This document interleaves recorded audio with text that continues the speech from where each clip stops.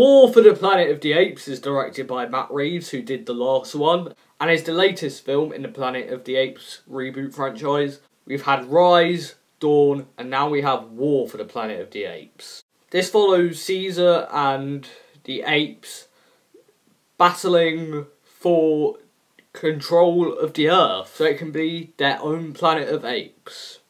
I was extremely excited for War for the Planet of the Apes because I loved the last two, I loved Rise, I loved Dawn, and it didn't disappoint. War for the Planet of the Apes is a bleak and brutal film which floored me.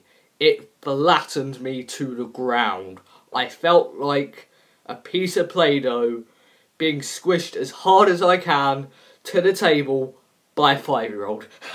That was a stupid analogy. But what I'm getting at is that this film floored me. This film is emotional. I was not prepared for how emotional this film was. I nearly cried, I'm not gonna lie, I nearly cried. I rarely cry in movies. This one nearly got me. Andy Serkis is incredible as Caesar. Academy, listen to me. Give this guy a Best Actor nomination. Please, I am begging you. Everyone else is great. The motion capture work is incredible. It is perfect. And easily is some of the best I've ever seen in a film. Michael Giacchino's musical score for this film was incredible. Caesar is a fantastic character. Woody Harrelson as the Colonel. Oh, wow. Wow, this guy was so menacing. He was incredible.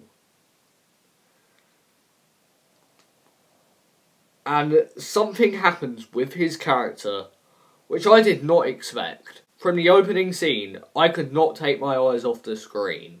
Steve Zahn as Bad Ape. This character is basically meant for comedic relief. This is where the film could have gone wrong. However, the filmmakers chose the best path to have him on. He wasn't too silly. He worked for the story. This film is incredible. I have one flaw with it. It's nothing to do with the storytelling, it's that I can't really see much rewatchability in it. Especially in its second act, the film drags. That is my only problem with War for the Planet of the Apes. This film, as I said, is a bleak and brutal film, which I absolutely adored. I'm going to give War for the Planet of the Apes an A.